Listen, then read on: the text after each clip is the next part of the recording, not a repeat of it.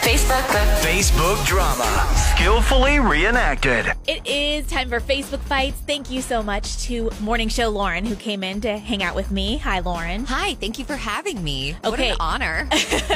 I am really excited to see what you can do with this one, because you said you're a really good crier. Yes. Okay, and that is an integral part of this Facebook fight. Okay. Are you ready? I'm ready. Okay. Okay, take it away. Y107's Facebook Fights with Kristen. I can't stop crying. Some people are so mean. I can't breathe.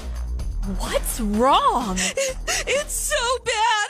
I'm having a hard time typing because I'm crying so hard. It's so bad. You're scaring us. Tell us what happened, please. You've got a lot of people worried now. I am not okay.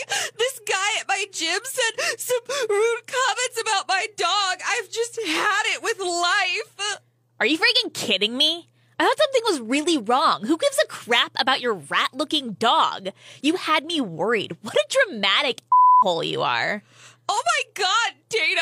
Why are you making me feel worse? Thanks. Now I'm crying even harder. My dog is like my child. You have children, so you should be able to relate. How would you feel if somebody insulted your child, Dana? Are you really comparing a freaking dog to having a child? Ugh.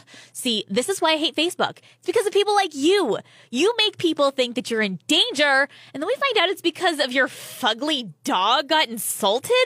You need to grow up, honey. You're 34 years old. Act like it, please. Well, I guess it's good that you feel that way, because that daughter that you think is the most beautiful girl in the world is the nerdiest, most awkward-looking 8-year-old I've ever seen in my life.